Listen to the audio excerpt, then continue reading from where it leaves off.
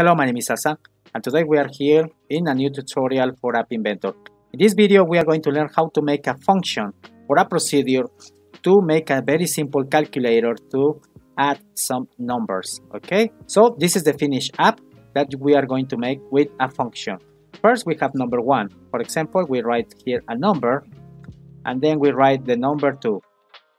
And then we are going to have the result here with a text. The result is, and this is everything in a function or procedure. So let's start with the tutorial.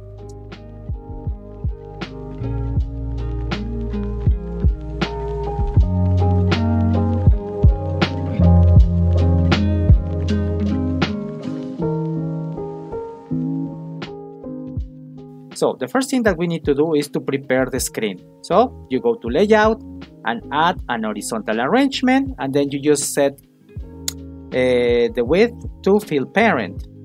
Then we are going to use here a user interface. We drag a text box and 2 text boxes. Okay, now we are going to use this one, and we are going to rename this to number 1, and then the other one to number 2.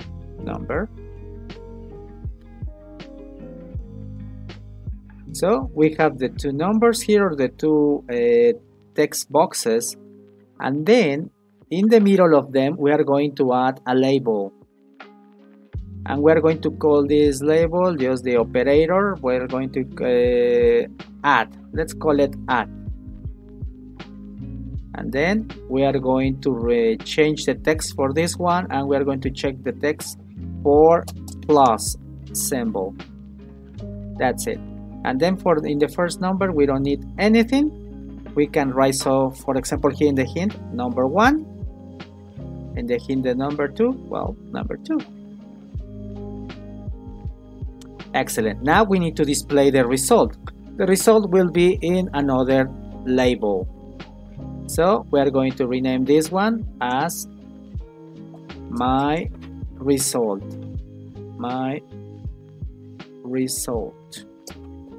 Well, companion got disconnected. Don't worry. Maybe I just lost the internet, but anyway. Now we have this one, and then we go for text label, and we are going to rename the text label to result.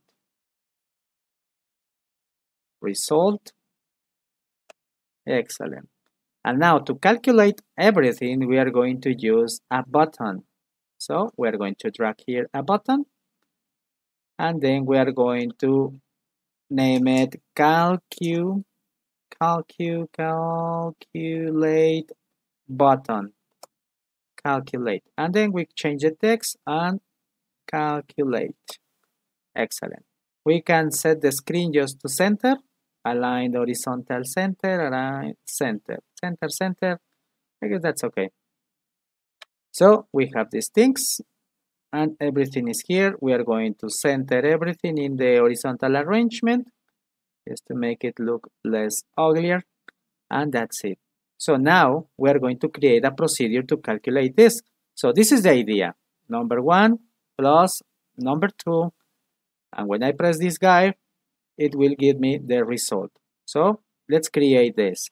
So let me just update my companion, because I guess okay, so this is what we have so far. So we start with the procedure first. The first thing is we add here a procedure. Yeah, procedure, and then we are going to call it calculate or add numbers. I guess that's okay. So we are going to check in this procedure first this. We are going to take, for example, the value of this guy, and we are going to take the text, number 1 text, okay, and we need the number 2. We can duplicate. I just change this to number 2, the text that it's containing over there. Okay, now and then we need to check here math. Okay, we are going to use a math procedure here. Okay, and we are going to create a variable for the result. So we create here the variable and we call it result.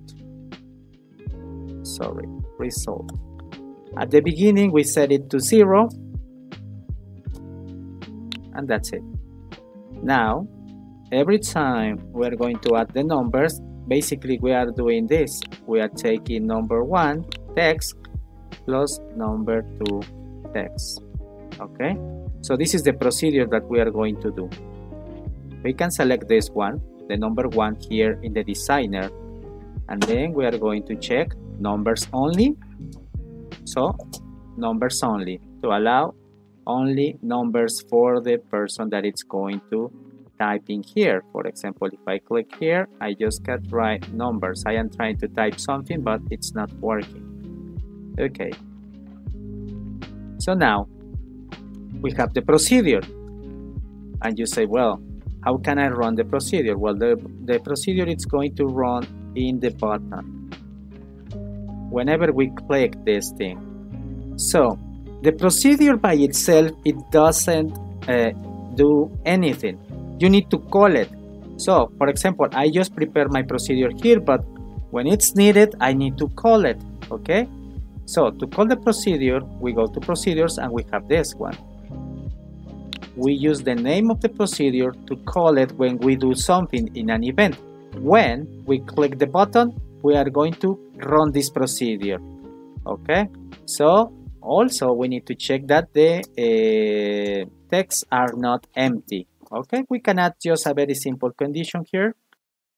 If they are not empty, we can run the procedure. Okay, and that's it. We can call this the result.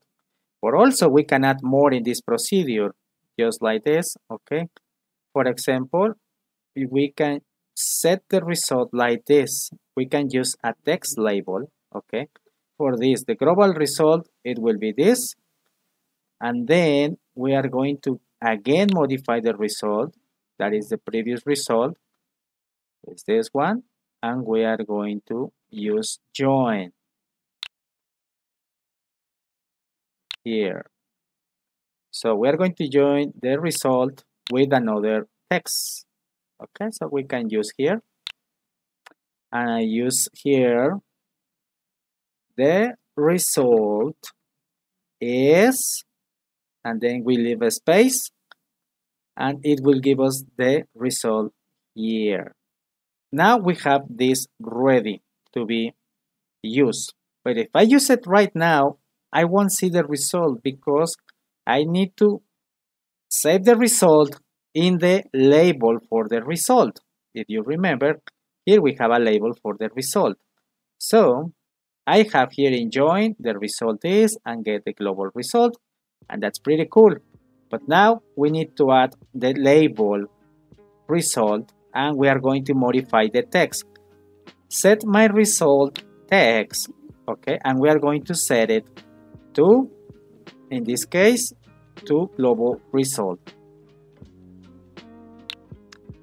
Now, after you do this, it is a good idea, in this case, to reset the things. Okay, so first let's check what is happening right now.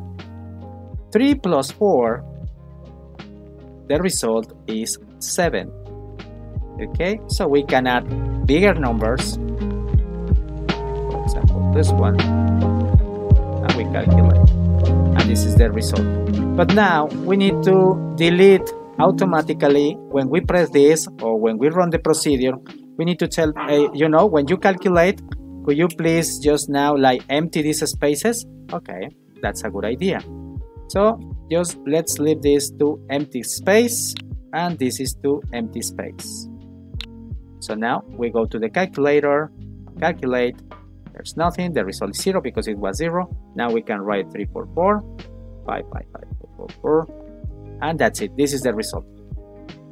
Okay, well, now to sum up everything, we use procedures or functions, okay, to do different steps. Okay, now when we make the procedure, this won't do anything until we call it in an event. For example, when we press the button, when we touch the screen, or when something happens in the app. we are going to call this procedure. But if we have it just like this and we don't call it, nothing is going to happen, because we need to call the function to in order to make it work for us. So that is the idea and the convenience of having procedures to organize better your code. And remember, procedures is just a set, or a procedure is just a bunch of steps, okay, that you need to do in order, and then you are going to use it. And you can use it in different places, okay? So you can have 3 buttons and they have call number, and that's it. Well, I hope that you like this tutorial about functions. My name is Sasa, and I will see you next time.